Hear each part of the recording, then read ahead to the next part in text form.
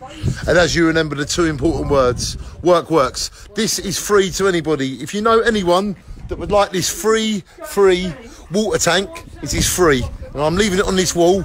And if it's still here in a few days, I will take it somewhere to get rid of it. But I'm going to leave it here because someone might want it. They can recycle it, they can use it or whatever. This is free.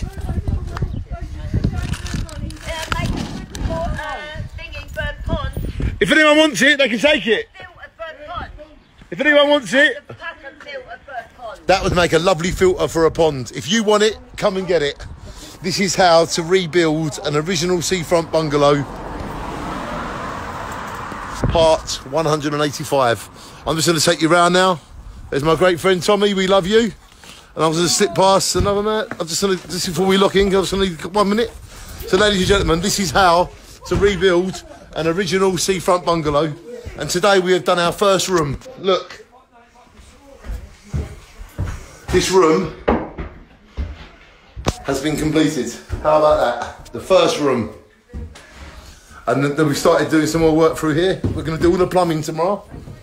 So the plumbing's going to get done tomorrow, which is all going to be mainly in that room. That's the kitchen. And that's the bathroom. So these two rooms I'm going to concentrate on with a friend of mine called Tel. We're going to basically plumb all this up.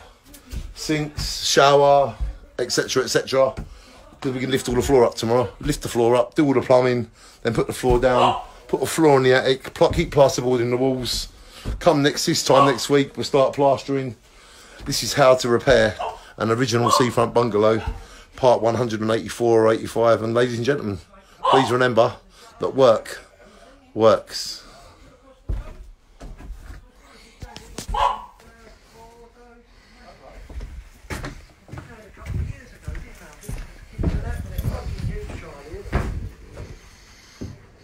What do I need? I've got money.